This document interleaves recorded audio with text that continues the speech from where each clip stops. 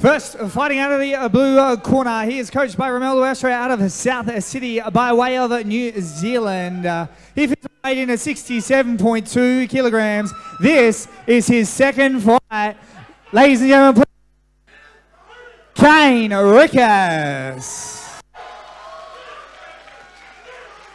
And his opponent fighting out of the red corner, coached by Steve Kennedy out of Kick-Ass MMA by way of Perth, Western Australia. He officially weighed in at 65.7 kilograms. This is his debut. Ladies and gentlemen, please welcome Zach Platt.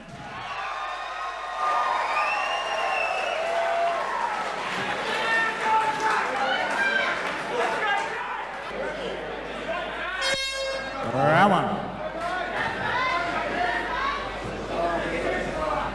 And we are live from Eternal MMA 40.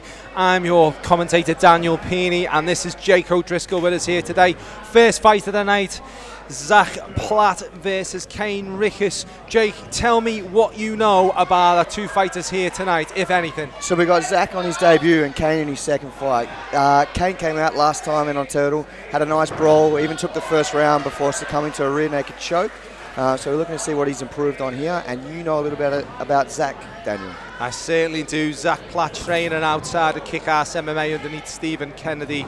Zach has been training with us now for around 18 months. A real competitor, a real contender. What impresses me most about Zach is his ability to learn, his ability to want to move forward and take more on, and also on top of that is how much he steps things up when he walks into a competition situation. He looks in phenomenal shape here, and he's very calm and composed for someone in their debut fight. Yeah, takes a left hand there from Kane. Yeah, no, he is. He's someone. He went into the interclubs competition. Oh! He's dropped him! He dropped him! The referee steps in. The fight's over. The fight is over. First round finish for Zach Platt. And my word! Big back flip. What a flip! And that is a first round knockout. Fantastic. And we move over to a commentary team.